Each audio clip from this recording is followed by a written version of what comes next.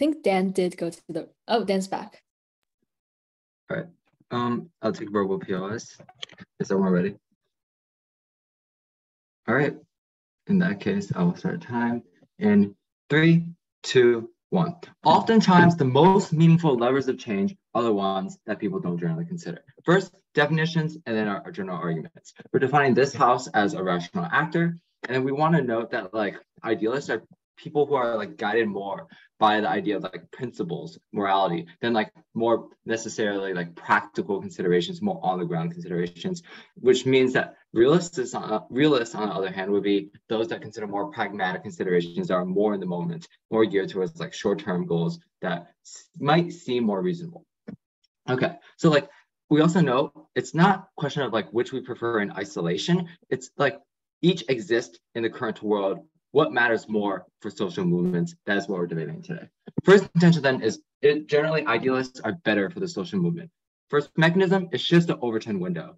You could look at individuals like Greta Thunberg, where like they push for more lofty goals or like ideas because they're like, they want to actually incentivize change, or at least seem like shift the general perspective about these issues or like pressing issues like climate change in that case, right? So these are people pushing for things like zero carbon dioxide emissions by like 2030 or like 2040. These are people pushing to appeal to like international audiences and to appeal to the broader necessity of fixing these things in a timely fashion. So therefore, because you have these more like idealistic, more lofty appeals, this makes moderate sectors of these organizations, like the environmental movement, seem more reasonable, which is uniquely important because it allows for more buy-in, because it allows for greater support. And another example of this is just like the civil rights movement and how Malcolm X's more extreme style of advocating through like for a separate state for African Americans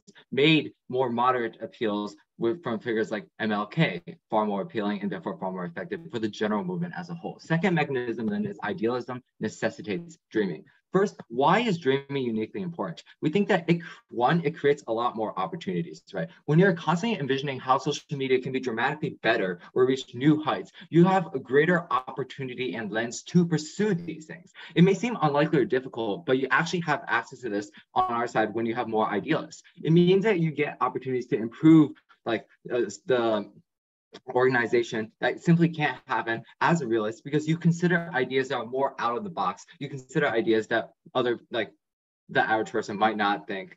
Therefore, you have a greater ability to have like a 10 times factor. So like what this essentially means is that oftentimes unconventional, outside the box thinking is what actually differentiates one social movement from another. Insofar as like many social movements employ similar strategies, novel strategies and pursuits can really make a specific organization stand out. Meaning that like insofar as you have a lot of limited resources to promote change in the status quo, which looks like limited political capital, limited economic capital, limited media attention, when you actually stand out as a social movement, it creates a uniquely powerful mechanism for change because you're more likely to get those resources, you're more likely to be able to achieve your more lofty goals. Thirdly, under this, like the idea of like perception, right?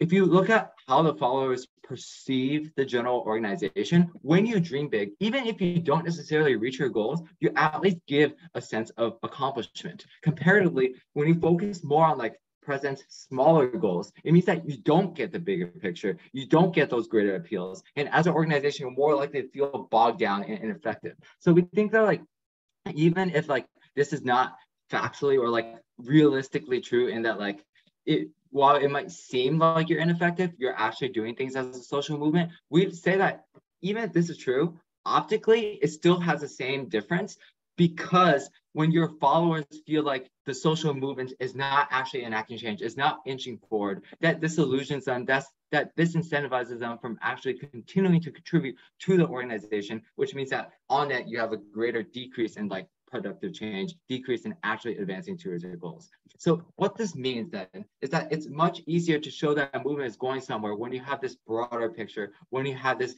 idea of dreaming big, right? Because you feel like you have progress instead of only achieving a very small goal that seems insignificant. Okay, So thirdly, under this idea of why dreaming is important, we think like idealism attracts introspection.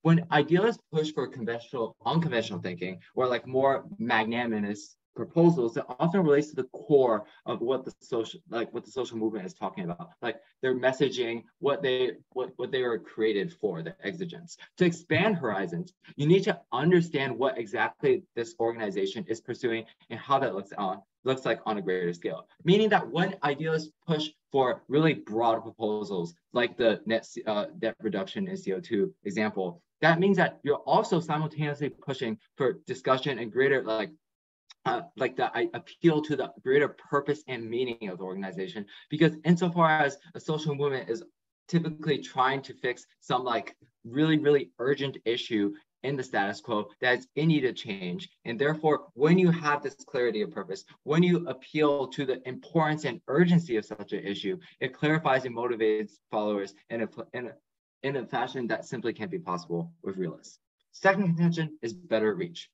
First mechanism, you generally it's like you increase fervor and support and buy-in into the organization, because when you have this like rhetoric of broad goals, of like appealing to like emotions, this means that you're more likely to appeal to the general masses. You're more likely to appeal to the average citizen, because people are inherently emotive creatures.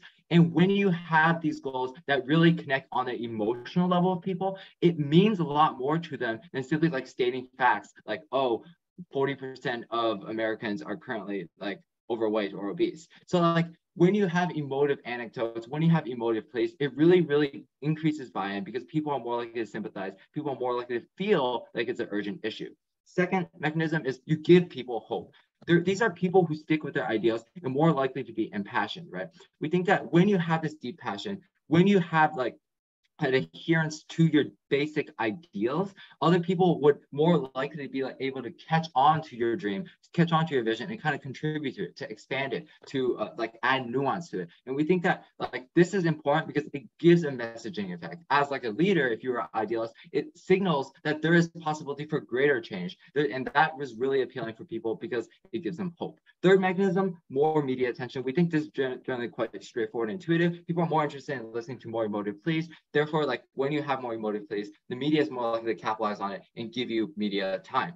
Fourth mechanism, you lower the barrier of entry. We just say like it's a lot easier to understand emotional messaging than really technical messaging, which means you still appeal more to the masses.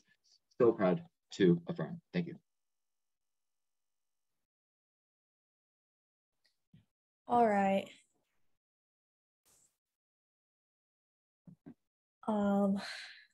Everyone's ready. I will begin my time of 8 minutes starting now. Gov is right when they come into this debate and tell you why idealists are important to a social movement. However, we think they fall short when they fail to be comparative, because this debate isn't about whether idealists are good and realists are bad, but rather which group does more to benefit society and the social movement. At the point at which idealists have great ideas but create no tangible change, we are so proud to oppose. A few things in this round. First, going to go into an observation at the top of the case. Then I'm going to go into our two contentions inside opposition, then go back and decide government's case. First, an observation. I think we need to be clear here that this debate really comes down to what is more important to a social movement. That means we need to look at incentives. Some basic incentives we're going to outline on side opposition include: number one, the idea to create actionable change; number two, the idea to have good buy-in, to want more people to join your movement; and three, the idea to have a good societal perspective. You want people to view your movement in a positive light and not think you're crazy, and actually think you have the ability to create change. With that, let's move into our two contentions. First, on how this is beneficial to society. First on how this is beneficial to the social movement. Second, on how this is beneficial to society. First, on social movement. Under this contention, 3 subpoints. First subpoint, overall external perception. A little bit of framing at top of this subpoint, but realists in general are a more moderate perspective, which means the movement becomes more palatable for 2 main reasons.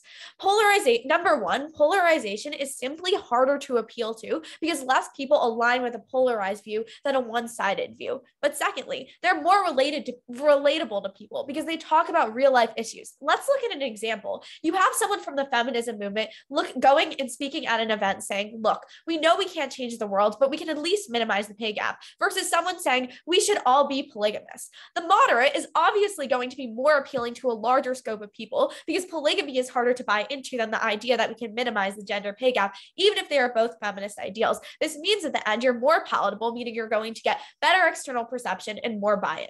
Second subpoint under this contention is the scope of the movement and reach. We're arguing it's going to be better. Realists, in general, tend to be more broad in their thinking in order to get results. Logically, you have to get the majority to agree with you, and they are more willing to compromise because they are in a realistic perspective where they realize they can't get everything. They have to pick up some bad things and some good things to get their goals. This means they will actively do the outreach to more people to ensure they get the support they need. And what does this mean at the end? More people are going to simply be involved in the activist movement. More people are going to be aware, which means you're just going to have more buy-in, more success. Realists make the effort to include everyone because they have less stringent limitations on who they will work with. This means you're going to have more impacts to social movements. You're going to further the message to more people. You're overall going to get more buy-in that's going to go straight into your incentives. Third and final subpoint under this contention is that you're going to be more committed to the movement. Counterintuitively, we would argue that the realists have more buy-in to the social movement than the idealists for two main reasons. Number one, it is super easy to be an idealist because anyone can go online and say, oh, the world should change in X, Y, and Z way, but it is a lot harder to think of the actionable steps to make that actually happen. Secondly, since realists have to put in more thought to understand how to make societal change, how to be realistic, they likely understand the goals, the ideals, the workings of a movement more deeply than someone with whimsical ideas, meaning they are more likely to buy in, meaning they are more likely to be committed to this movement. This means the realists at the end of this are more likely to work harder for the ideals, more likely to promote the social movement, more likely to make actionable change. Second contention I'm under, like this whole case, is on the benefit to society. Under this contention, two subpoints. First, this idea of tangible change. Gov can try to come in here and tell you that idealists are going to work harder, be more radical. However, when the realists decided that decide they want tangible change, we want the outcome is that the idealists throw their hands up and say, this is not enough. When realists say, this is how we need to make this tangible change, idealists are going to be, no, that's not enough. We need more, and don't work to create this tangible change. An example of this is when AOC didn't vote on the bipartisan infrastructure bill, even though it would benefit her constituents, because it didn't do enough. The idealists don't settle. This means idealists won't agree to compromise because compromise goes against their morals, means you're not going to get any tangible change because the moment you say it's not doing enough means you never get anything in the first place and you never get change happening overall. Whether or not AOC was right in saying that, oh, this doesn't do enough, the point is you want at least some change that's going to benefit your movement than none at all. Second subpoint under this contention is this vouches for compromise. Trivially, realists encourage realism on a societal and infrastructural level. Go back to our AOC example. She voted against the bipartisan bill, but it was still passed because the realists won out. Why did they win out? Because they were the only group able to amass enough support. And at the end of the day, that bill will help marginalized people, which is a net good, regardless of how Gov will try to tell you that it doesn't do enough. It does something, which is better than wanting more and getting none of it. Realists who compromise help build a collaborative society that has productive discourse instead of gridlock. We have to start slowly before we gain enough momentum to enact permanent radical change. How do we get this momentum? We need to compromise. This can only be done by the realists. The idealists will never do a good job at that. With that, let's move into side government's case, respond to some of their contentions. First thing they tell you is that there's going to push the Overton window. It's going to make these lofty goals more realistic. Yes, but we are given no reason why coming up with ideas does more for social movements than putting those plans into actions. 3 reasons why making change is better. Number 1, anyone can come up with ideas. You are less important because anyone can decide they want something to happen, meaning you aren't a finite resource. Anyone can post on Instagram, this is what we want our social movement to do. Second, the end goal of social movements, the reason they do what they do is to make change, meaning if you are the climate change movement, you want to minimize climate change. Your incentive is to minimize climate change in the long term more than coming up with ideas that may be good. Third, making change gets more buy-in because if people see that you are successful, then they agree and are more likely to join in. Because if they see a movement as actually creating tangible change, they're going to be like, oh, this is a realistic movement. I'm going to want to buy in. They're actually making changes in society versus one that does nothing at all. Their second subpoint here is on idealism necessitates dreaming. First of all, this is non-unique. Once again, anyone can dream. You aren't super important because anyone can do it. But on individuals' influence in the movement, we don't know why this is a benefit for the social movement because Gov gives us no warranting as to why this individual individual's influence is better than any other individual. You can't just assert that one individual having influence is going to be good, especially when we tell you the realists are going to be more important than an idealist. Third thing they talk about is perception. They try to tell you that you dream big, even if you don't reach goals. You get a sense of accomplishments. You feel better. But the idea here is when you get more of a sense of an accomplishment and you feel better when you actually see change coming from your actions. So if you're realistic and you actually see change, you're going to feel better than if you're trying your best to come up with an idea and nothing actually comes from it. Then the clarity of the purpose within the social movements point, we think that anyone that's involved with a movement who is considering if realism or idealism is the best manner to go about affecting change is probably invested enough in the movement to have knowledge about what the goal is. We don't think this is a big issue, but we also don't think realists are going to be so drastically in opposition with the movement they are fighting for. Moving on to their second contention on better reach. Their first thing they tell you is you're going to have more buy-in and support. But what does emotional appeal even mean for a movement? Do we care if a speech about gun violence moves someone to tears if they still vote for the NRA supporting politicians? No, you can make someone feel something, but it doesn't guarantee action. But secondly, as much as it gives people hope, it turns more people away for being like this movement is unrealistic. If someone's hearing a speech and they're like, this isn't realistic, why am I going to buy into it? It's going to turn as many people away for as many people it brings in. On their point about hope, again, hope without responsive action is useless. Third thing on media attention, more media attention. Again, more media attention doesn't do anything without structural change, but you're also going to get media attention on either side. It's not really unique. And then fourth, on the lower barrier to entry, we directly clash with this on our first two subpoints for contention one. We tell you why people are actually more likely to buy into the realist perspective and advocacy. For all those reasons, super proud to oppose.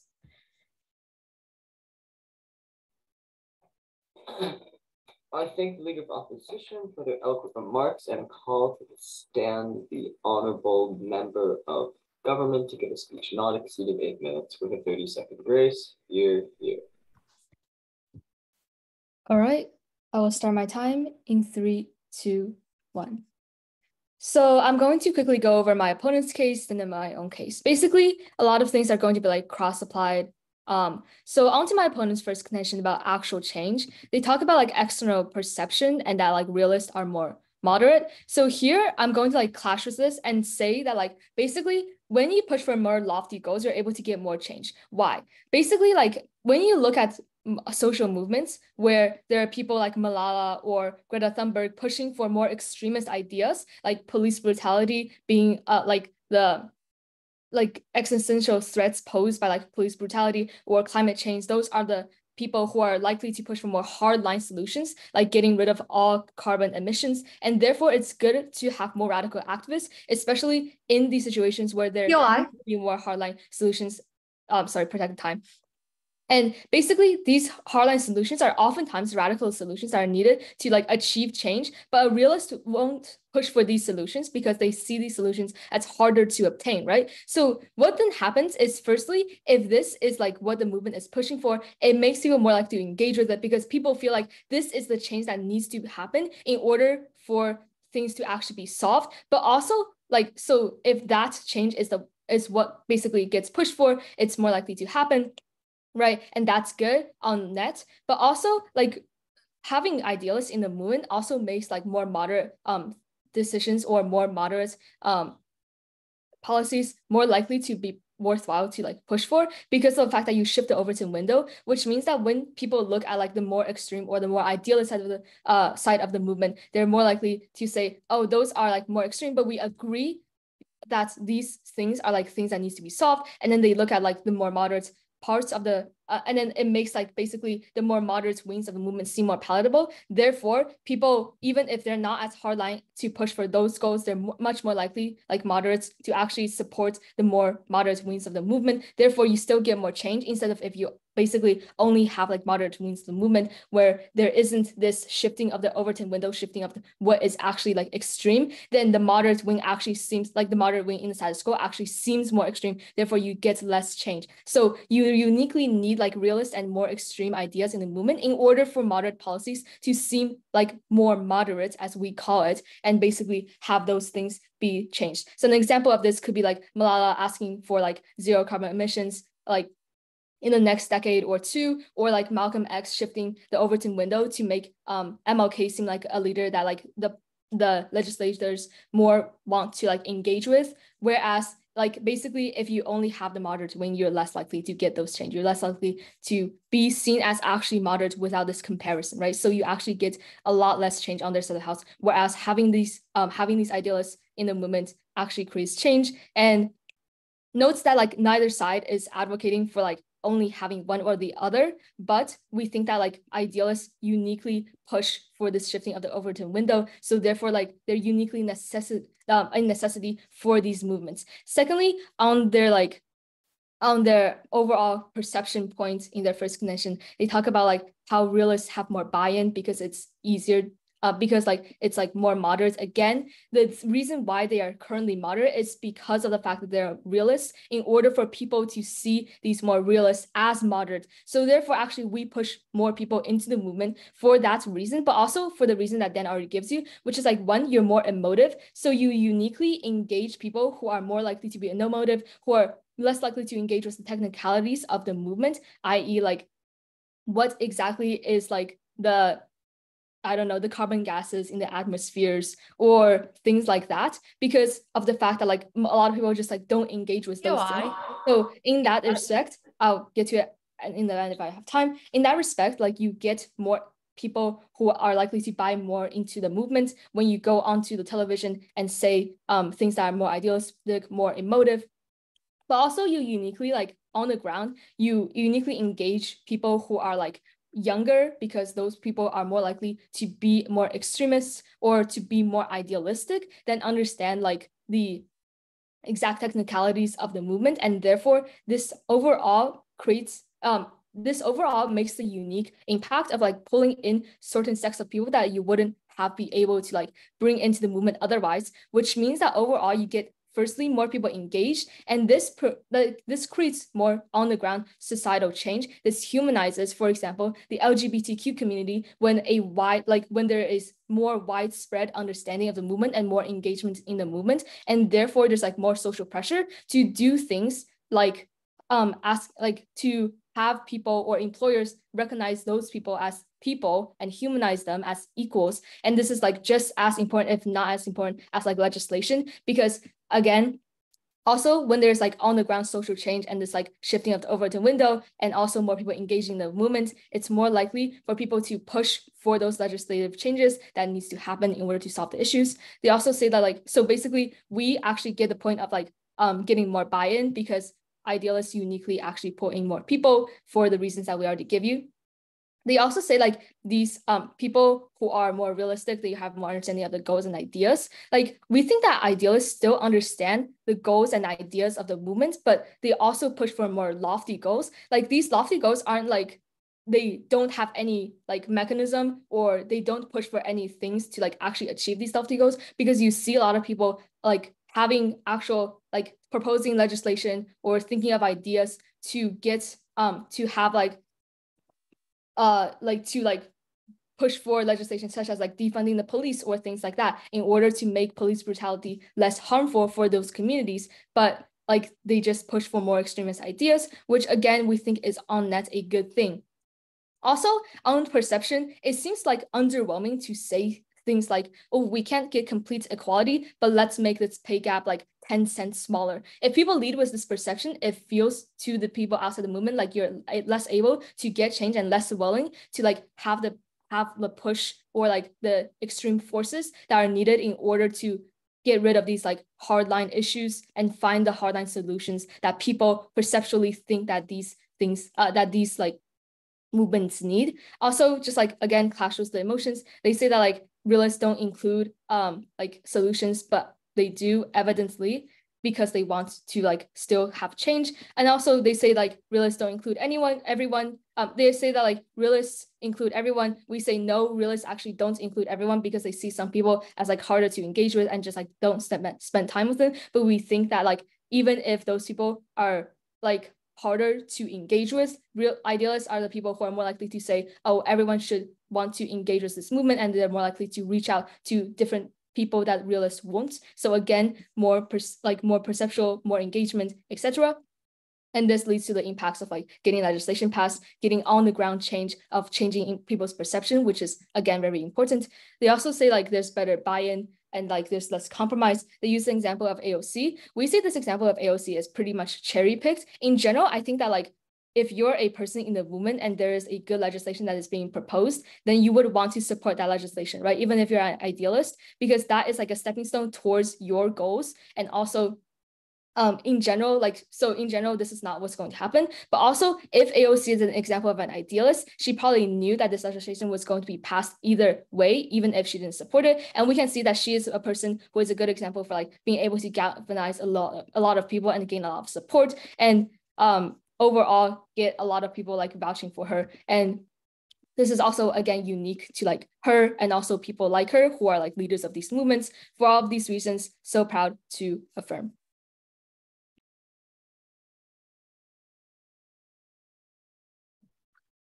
Okay, I'm just gonna take a sip of water.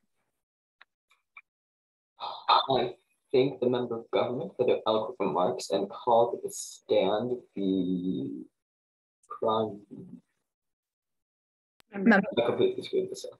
That was MG. Okay, good side.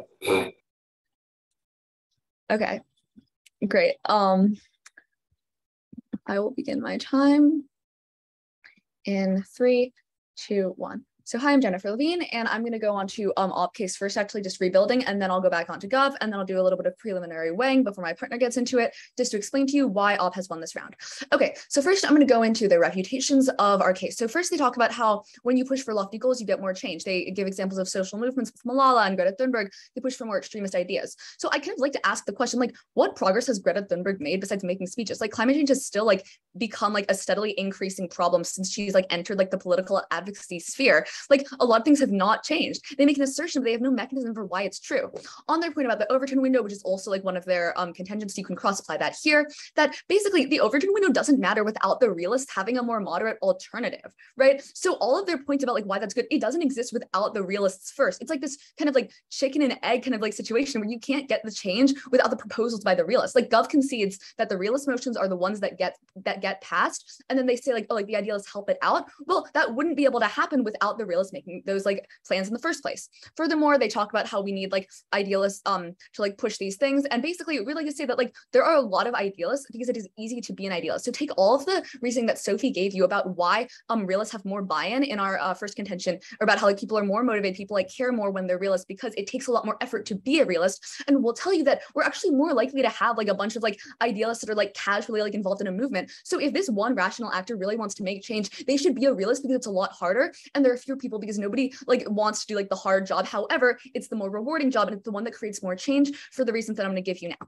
Okay, so then they talk about they respond to our point about like the scope of movement they reach, and they say that on their side you uniquely engage people who really care, so there are more people like likely to buy into the movement, right? So they talk about like engaging a younger range of activists specifically. So two responses here. One, those younger activists can't vote, like they can't affect structural change yet, so we should actually be focusing on the people who do have political power. And secondly, while the youth may buy in, they are less likely to make that change, and uniquely they are less likely to buy into the movement long term. So when we're looking at like the long-term plan here of like what's best for the movement, actually this is going to be a net negative because these people, like we don't have a guarantee that they're going to like stick with this. They're just like young at this point. And then on pulling in more people, we both get more people, right? Like this is kind of like a wash point here, because like either you get like the younger generation on side gov, or you get like the moderates who aren't very politically active or passionate on side up. However, if you're going to weigh this, who's better to have on your side, who has more sway? Probably the financially independent older people who have political capital, and those are the people that you get on the realist side, on side op. Then they talk about how realists don't think of ideas, they don't create solutions, and we'd like to say that like they're busy trying to compromise here. Like there's like this assumption like they never create like ideas. That's just like not true. Like they do have ideas. Like they give you the example of like Malcolm X versus like Martin Luther King. Like Martin Luther King had a lot of ideas, like despite being the one who was like more of a realist. Like he definitely did. His ideas just like kind of got like overshadowed by like the more like extreme ones because those are the ones that get attention. But that's not to say that they don't have ideas, and those ideas were very valid and very like good. So like this idea that like they don't have ideas just isn't true. It's just like they're focusing like kind of cherry picking on like these specific ideas, whereas like we're going to tell you the realist ideas are just as like good and just as helpful for the social movements. Then they talk about how a perception of like low stakes, and like people will be like less willing and able to get change if like the leaders of the movement tell you, oh, like we're like trying to like move slowly here. However, we would like to push back on this because we don't think this is true. Like once you've like lived in like the world for a certain amount of time, you kind of have like a lower expectation for things. So when someone like promises you something really big and lofty, you're probably like gonna doubt it a little bit.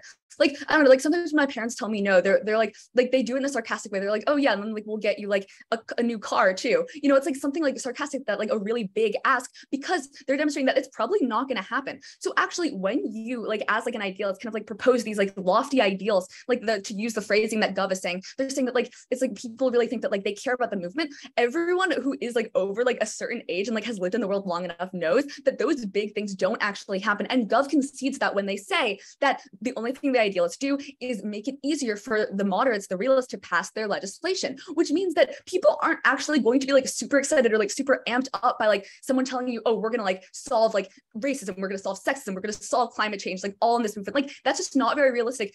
People would rather have logical reasons as to why something happens, firstly, and secondly, the people who don't have like as much of an emotional buy-in here, and the people who like Gov is kind of trying to tell you like will be discouraged by the realists, the people who are kind of separate from that, the people who are like kind of just like indifferent about these situations, they're more likely to support a movement if they get the actual link chain about how the moderates, the realists, will actually affect that change, as opposed to the idealists who are just proposing ideas, and those people have no like reason to buy into those ideas. Whereas if someone who like doesn't really care about like a societal issue, say like climate change, and then they see that like the realists have like a logical reasoning as to why their like advocacy will work, they're more likely to support that if they don't have like an emotional attachment to either way.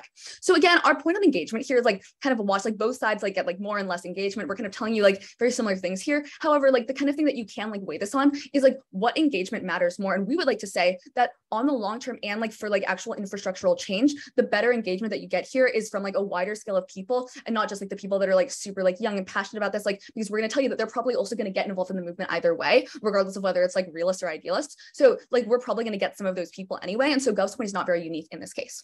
Then they talk about on our second contention, they talk about how AOC was a cherry picked example. They said that as an idealist, you would still probably vote for these things. And they give AOC as like a good example for galvanizing and like getting more support. However, like a lot of AOC's like things like have not like been passed without compromise. So if you look at like the Green New Deal, which is like her whole thing, right? Like when like they more recently, like a few months ago, passed like something like in like against climate change, they also had to put in a bunch of things so like the Republicans would vote for it. So like they did a bunch of things that like Joe Manchin wanted, right? Like they put that into it. And that was like her, like she spearheaded that. And then like they kind of like had to water it down into something that was a compromise. However, that was really good for like the like movement against climate change because like it was able to pass some laws. However, was it like idealist? Like did she completely agree with that? I doubt it. And that's why her like initial bill has not gotten passed yet, because it doesn't work like that. It's just not a logical thing to happen. So actually, if you look at that, all the things that AOC like suggests, or like the things that like the good ideas like that she has, they only work when you compromise, which is all of the things that you get on side up. So you can go back to what Sophie tells you, all of her things about compromise in our second contention, about why people vouch for compromise under the second subpoint. All of those things still cross apply, and we tell you that that is more likely to actually enact change. Okay, now I'm going to go on to side Gov case really quickly, just to refute. So they don't give you a lot of like new like kind of rebuilding on their case. So I'm kind of just gonna like go through what they said in their first speech. So they basically talk about the Overton window, which you can cross apply with my rebuilding of our case. They talk about idealism, necessity, streaming. They talk about perception. And basically a lot of these points are in direct clash with each other, which is like a very clean like debate for judges to look at. But basically what you see here is that under like the idea of perception, both sides are kind of saying like, oh, like we get like good optics from like one side, we get good optics from the other side. And we're telling you that who is the more influential party to get those like good optics and like that good like image from? We're telling you that it is the people who are realists, the people who aren't like going to be like caring as much, who don't have like emotional investment in this movement. They're the ones who are going to be like, oh, well, I mean, if I'm going to pick like between these two things, because it is like a comparative round, then I would rather pick the realists because they have more tangible impacts. They have like more logical reasoning. I'm just going to pick that because I don't have like as much of an emotional stake in this. So they're probably going to pick that. And those are the people that we need to get involved in the movements. The people who don't actually like have a motivation to act right now. We need to give them a motivation to act. And all of these idealists are not giving them that motivation to act. Then they talk about better reach. They basically talk about like all of these issues. And basically, you know, all of our piece really just like clashes with each other. So kind of like the one thing I kind of wanted to like productive time. Basically what I want to like kind of like quickly just like touch on the very end of my speech here. So like what you see here is that you have like one side, which is like very like reliant on the other side. So like you have like side Gov, which is reliant on like side up, like the realists, like kind of like pushing certain things. Whereas like on side up, you don't need to rely on the realists. So if you're a comparative, if we're forced to choose between these two things, both sides agree that like it would be better to have both working in tandem. However, the only side that is self-reliant and does not need the other side to succeed in past movements and like create like social change on a societal level and what's best for the movement, that's the only side that gives you that is op. And so I'm so proud to oppose. Thank you. Alrighty. Okay. Is everyone ready? Okay. I will begin my time in 3, 2, 1. 2 things in this speech. First, some characterization, then 5 independent odd ballots. Let's look at what this debate is about. At top of my LOC, I tell you this debate is comparative. That means we are arguing about incentive, who on net does more for incentives of the social movement. I have proposed to you 3 different incentives. None of them go refuted. Let's assume they still hold true. 3 incentives of these social movements. 1, more actionable change. 2nd, more buy-in. 3rd, better societal perception. Briefly, how does OP win under each of them? First, on actionable change. Jenny and I both tell you that it takes actionable and realistic ideas to put in the work to create change. Gov tries to assert to you that they create more change because radicals encourage people, but they have no solvency here. And words are great, but they're never going to create change. If they can't provide a mechanism for why this is true, you have to buy all the warranting I give you. The second thing we win under buy-in is we prove to you, and it goes unresponded to, is that to the first, realists will be more committed overall. The realist is just going to be more committed because they, 1, understand the movement more, and 2, it's harder to be a realist than it is to be an idealist. We also tell you that it's easier to buy a moderate perspective. Jenny then tells you why societal buy-in is at best a wash, but if anything, it flows to op because we get the financially independent individuals voting, while they get the youth who have no actual political capital or buy-in. Third reason we win, third incentive, is a better societal perception. Pretty simply, we tell you that it's harder to buy someone saying something rather radical on TV than it is to buy something that feels more realistic, that actually gets things done. With that, let's move into the 5 independent opt ballots we have for you. First is on this buy-in of an individual activist. I give you 2 unrefuted reasons of why the realists are more committed to the movement. 1, I tell you it is super easy to be an idealist because anyone can go online and say, oh, the world should change in X, Y, and Z way, but it's a lot harder to think of the actual steps to make that happen. But secondly, I tell you, since realists have to put more thought to understand how to make societal change, they understand the goals better, they understand the movement better, they're more likely to work harder. This is going to be the most important ballot here because if you have people within the movement making more societal change, that's going to be the largest impact and going to outweigh any benefit that Gov tries to give you, because we tell you it's most important above anything else to have people who are actually going to work hard for the movement. When they don't respond to any of my warranting as to why they are going to fight harder for the movement, why they're going to try harder, this is your first place you look. Independent ballot right here. Second ballot is on normalizing compromising. Cleanly out of my LOC, I tell you that you normalize compromise in 2 ways, because 1, the realists compromise more and that puts compromise on the forefront. But 2nd, idealists throw their hands up and don't want to buy in. They don't want to settle. They say our AOC example is cherry picked. That is just simply not true. Again, an assertion. Saying compromise is good is going to affect a broad scope of people at the point at which the whole world thinks compromise is more normal because they're seeing that on TV through social movements. That's going to have a large societal impact that disseminates to all people. If it has such a large scope, you're going to want to vote here. Huge impact. Moving on to our third independent ballot is all this barrier to entry. They try to tell you that the barrier to entry is much easier for this idealistic perspective, but we tell you that for committed barrier to entry, when you're having people who are actually going to engage in the movement, not just post something on media, it's much easier when you have a moderate who sounds more realistic, when it's something you can back behind, when it's something that's tangible. This goes unrefuted. You have to buy it. And the point at which it's easier for people to actually commit and buy in, we're going to value more committed buy-in than just whimsical buy-in on social media. So anything they tell you where, oh, more youth are now buying and people can enter more easily, like on a small level, you're going to buy the more radical buy-in, the more extreme buy-in. We tell you why you get this on our side.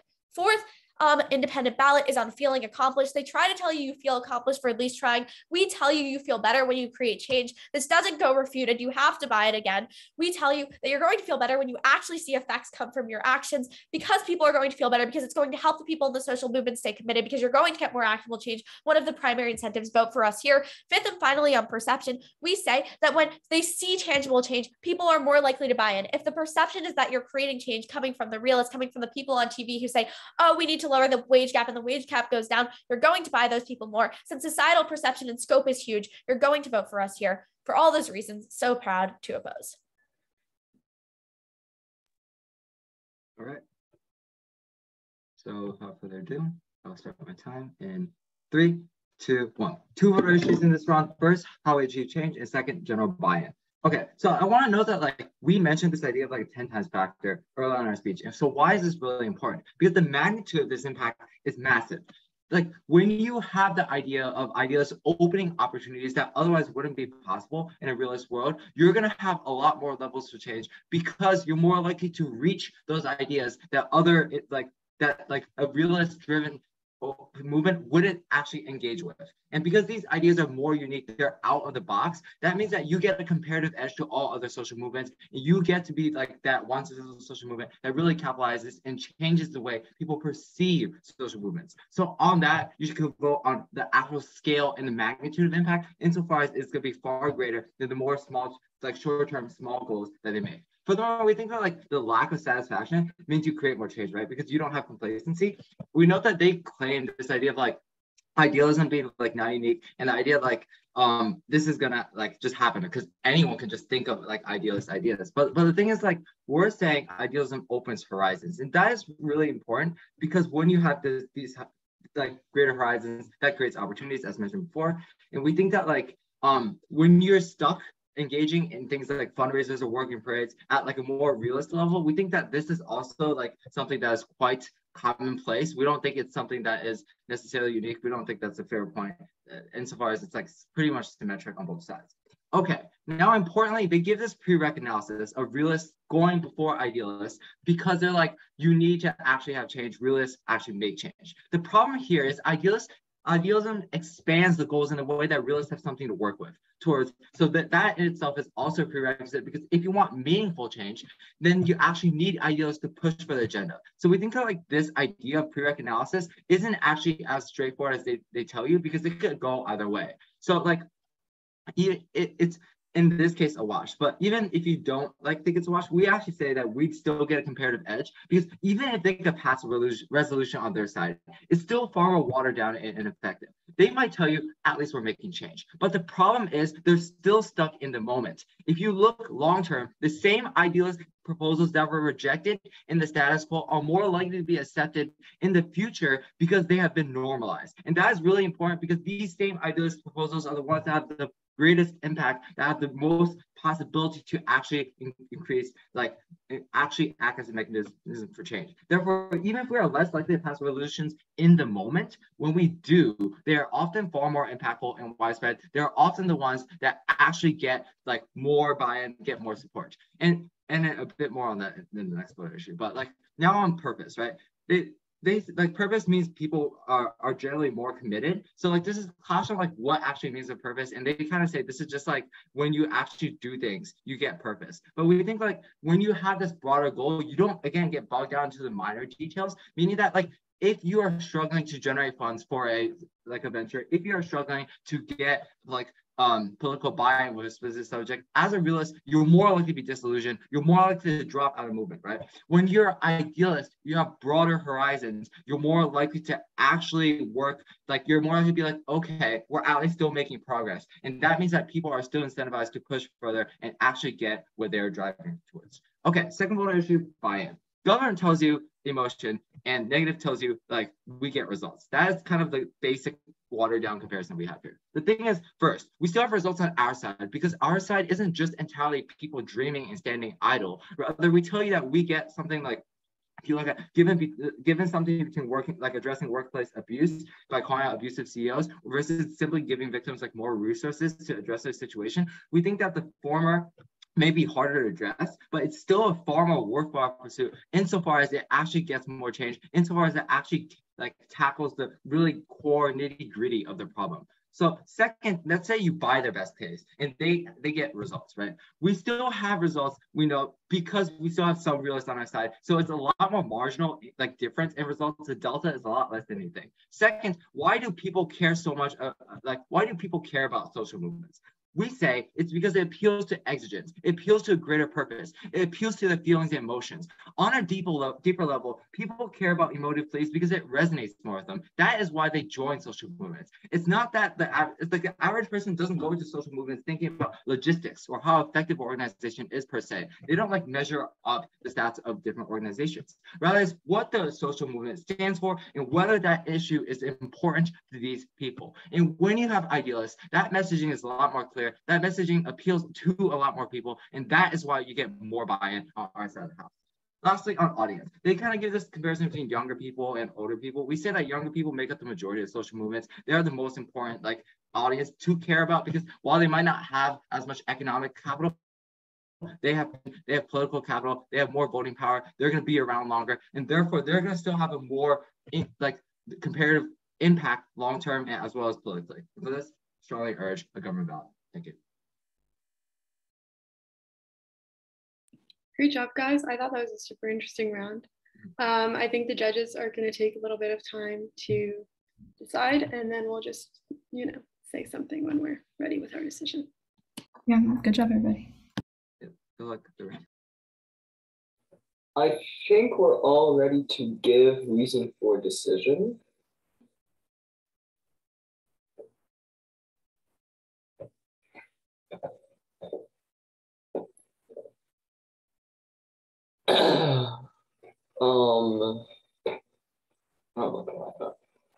Okay. I was the squirrel. And I voted for the government, which is to say, congrats, opposition from Seminary. I'm going to swerve its RFD first. Let's get right into it. So what ended up winning the round? I think that it was the independent reason that funnily enough, that the opposition gave, which is the idea of prerequisite, right? Why is this? I think that essentially this kind of on-flow idea of which side actually kind of produces better things for the movement ends up being so vague and unclear in that there just isn't enough impact weighing done by either side. Okay. So why is this idealist come first, right? Is it cyclical? Is it realist then idealist, kind of infinite back and forth? And I thought, no, I think that the government's conception is correct, that idealists kind of need to come first in terms of creating balance and ideas for realists to strive for. That's on this idea of prerequisite for anything happening, which is given as a reason to vote by the opposition and then accepted by the government. Government wins, and they just win the round. Okay, I'm going to go through the different points on flow. Media attention. I think that Gov is factually correct on this, but I don't think they win it because they don't kind of give enough warranting as to why the media wants to give attention to idealists. I think there is warranting, which is that media likes controversy. They're better speakers, and thus more people watch them. I don't think that was really given. So Off was just kind of able to give a counterclaim, and it essentially became a wash. Convincing people, right? There's kind of this conflict between people generally act on their emotions versus people believe in moderate ideals. I mean, at some point it kind of gets down to these claims. One of these claims is true and makes sense in that people act on their emotions. I'm way more willing to buy that claim as being true versus I remember, what did I say on flow? People don't like polarization because they don't align with political poles is kind of what is said in the first speech by Sophie, and that's not warranting. That's just a claim in a circle. That's just a circular claim. So I just didn't really buy that. So I thought that government is probably convincing more people, but I do think that the warranting that older, richer people are probably somewhat better at somewhat more important activist kind of per capita is probably true. And I really think that there was clear kind of impact weighing as to why one is better than the other. Right, realists are harder workers, it's harder to become an idealist. Once again, I think that this kind of flows through, although I don't think it was in fact, it's there's so much harder workers, they got pushed harder on this kind of gambler's fallacy idea. But once again, I just don't think that there's enough. It's because you separate into 5 independent ballots that you don't give a clear conception of how the round is meant to look, what's actually meant the whole world is meant to look like, and you separate into it's not doing weighing. It's you change what could have been weighing into 5 different things of crystallization, which I think is kind of silly. External perception, right? Some of the outside world particularly dislikes in a more idealistic movement. I just don't think that this is flowed through into a serious impact in the round. External perception on the government. Oh, sorry, introspection on the government. I just thought wasn't really flowed through all that much. I just couldn't really weigh it.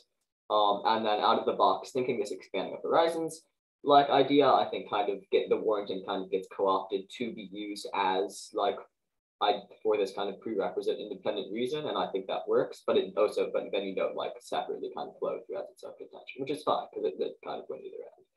Okay, I think the biggest problem was LOR's weighing speech. I just really think that like doing it in the 5 independent ballots sounds very fancy. And it is very fancy, but also like you don't give me a clear conception of weighing. Instead, I wish that you combined like your 3 things into like why they matter. You send the first week, which is like these are the things that lets a movement get its goals done. So then like retranslate like your wins on these things and like why your wins are so important, that they mean that like you get the goals done, even if you just have like a smaller group of like more moderate wealthy activists, right? That's what I would have wanted to see from the LOR that I think would have given you the win. But because it was so vague, I don't think there was a clear enough image as to like what side actually does it. And also because both sides were kind of arguing under this idea of a movement which is like a hypothetical movement composed purely of idealists versus purely of realists. It just like, I don't know. I don't think that there's anything clear enough on flow to vote on anything other than this kind of independent prerequisite reason in which Gov wins. I did consider, is it kind of a new point in the last speech? But then I thought, no, like they're kind of just reusing warranting from their second contention. So I thought it was fine. But clearly my concept of the round was wrong. So hit me, Hannah, and Ksenia. I can go next. Sorry, Ksenia, No, you can go. Okay. Yeah, so I agree with some of what Isaac said. I think the biggest difference for me was that I conceptualized the round differently. I don't really buy the framing that comes out of opposition that there are 3 main goals of a movement, because I think that like when we're talking about what's better for social movements, I think the only real thing, and I think this is what all these things impact to, like more buy-in and all that stuff, just feeds into achieving change. And I'm not really given a compelling reason as to why I should care about these things independent of achieving change.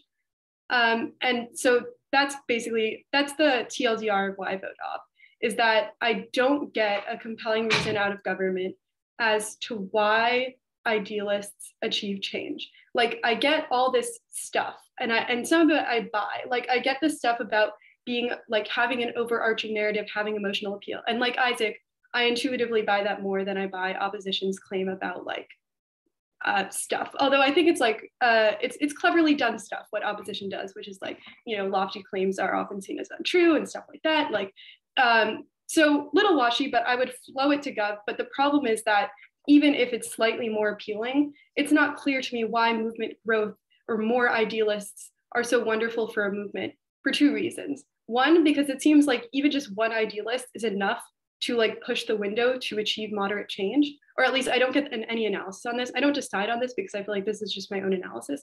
But secondly, and I think this is important, is the analysis that comes out of Jenny's speech, where Jenny basically says, if moderates are the one really achieving change, then we're really the important ones here, and like screw the idealists basically. And while I don't necessarily agree with that, I just don't think there was enough government. I don't think the government talked enough about this. I think the government has ways in which they can argue that idealists achieve change without talking about the Overton window.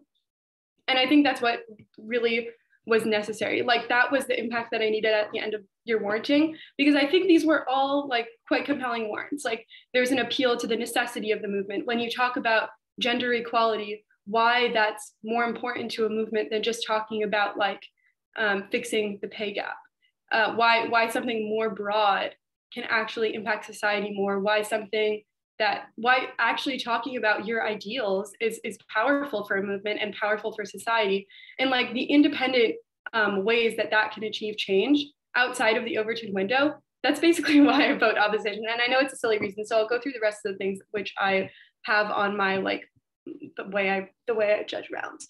So government gives me this idea of creativity, that like radicalists are more creative because they care more. This is another place where I find this argument to be interesting, but a little bit washy, which is basically government asserts that government asserts that idealists are passionate and realists are not. And I think if there had been more warranting for this idea, I would have been more compelled to buy it. But I'm given like somewhat compelling reasoning from opposition that basically says that like realists do care. The fact that they compromise, the fact that they think about this issue a lot means they care too. And also just like, as a factual matter, I don't buy that idealists are the only ones who care about movement. And I wish opposition had also, sorry, this is getting a little chaotic. I wish opposition had also done more to push back against this. Like, if you had really gotten into like why you think realists care more about the movement. You make this kind of like blippy claim that like everyone is an idealist. Like the people that put Black Lives Matter in their Instabot about it, those are the kinds of idealists that you guys want to talk more about. People who just care about the ideal of the movement, but don't care about achieving actionable change. Like, I think that's a powerful tool that opposition can use. But more than that, I think the tool that you guys want to use is just framing realists in the most positive light possible, which is like, these people care so much about the movement that they're willing to compromise to make change. And using that as a comparative and saying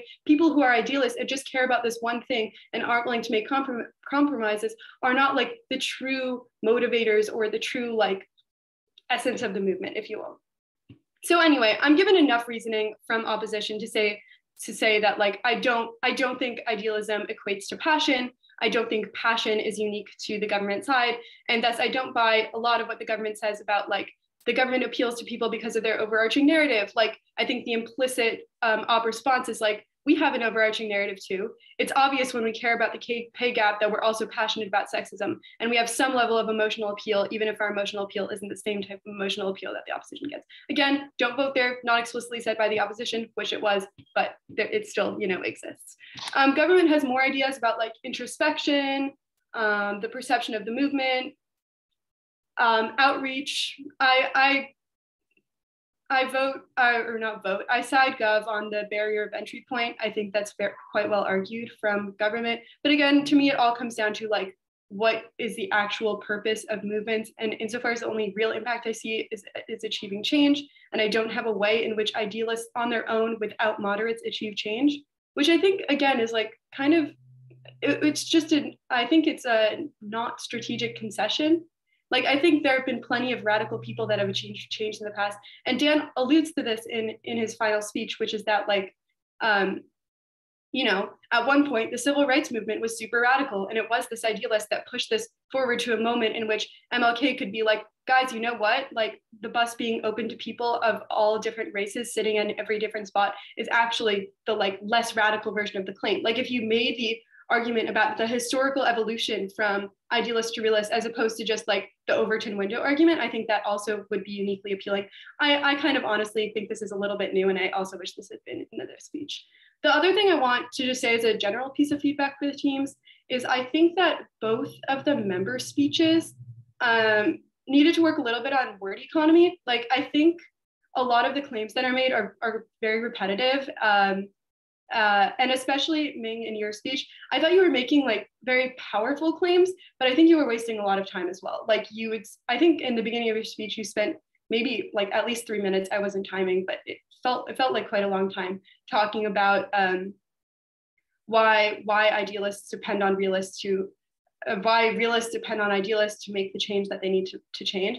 And I think that like, just cut that down a little to what you need to say, and that way you have more time going back into your own case and strengthening those things. I also just personally don't love the like cross-application thing, because I think that leads to more counterclaims than genuine rebuttals. And I think that leads to like just two very opposite narratives that end up being very hard to judge. But overall, I thought it was a super interesting round. I thought there were very compelling arguments made by both sides. And I guess what really led to my decision was just like the impacting of the entire round and the framing that I think is just of what social movements are for. So yeah, so that's where I vote opposition. But great round, guys. I found it very interesting to show. So, I mean, firstly, good job, everybody. Hannah used a lot of what I was going to say, but I'll be brief. I actually, a little bit differently than Hannah, I did think that the way, Sophie, you weighed at the end by splitting into sort of 3 categories of like sections that you were talking about, you know, focusing on active change, the dedication of like the people the dedication of the activists, and the dedication of societal buy-in. I didn't really think of that as way. I thought that was just a really nice way to organize the final speeches, because those are really just the overarching categories of that all the arguments that we had fit into. I ended up voting Gov a lot because of Jennifer's like reasoning that it did sort of come down to a chicken and egg situation in the end, where you're like, oh, these people are helping, realists are making sure that idealists can exist, and idealists are helping realists exist. But I think the opposition warranted a bit better the idea that realists are able to get things done even without idealists' help, albeit maybe not as effectively. And so all of the government's like benefits of like, you know, idealists working sort of fell down the point that like they never proved to me why idealists were so unique to helping realists, why they were so much more valuable. And if idealists aren't able to do anything without realists, then obviously I have to go vote that realists are more important. A couple main points of class, and a couple of points that I thought were really interesting, I think could potentially swayed the round. I thought the point about societal engagement, about, you know, the youth versus the elders was really interesting. Dan, you brought up in your final speech this point that like the youth now composes the majority of the population, and that later on in life they're going to be probably the more involved people. That's why you should support idealists. I thought that if that was brought up earlier in the round, that could have really swayed the round, because that gave me a tangible reason to vote for why idealists were actually going to help the movement succeed. But because you brought up, I think, like your last 30 seconds of your speech and you didn't really weigh it, I couldn't really vote on it. And that's why I thought also the impacting about how older voters who are more who, you know, are going to be investing money and votes, people are more likely to vote for the realists. I also bought the fact that if you're going to be investing your money in it, you'd rather know where it's going to, your plan that you're buying into, rather than just, oh, this is a great idea. Because if you're going to actually put in your money and cloud into it, you want to know what you're doing. So that's also flowed to opt for me. Yeah, I mean, everything else has been pretty much said. I thought that we had some great speeches. I completely agree with the fact that the member of government, member of opposition, and member of government speeches were both very powerful, but albeit a bit wordy. I thought they could have been. I thought you guys could have signposted a bit better, or just organized, just to make it a bit more easier on the flow. Because like my flow has like this one big column. It was a little bit hard to read afterwards, but overall, really great speeches. A lot of great clash, and yeah. Thank you. Yeah, thanks for judging. So much. Good luck, guys.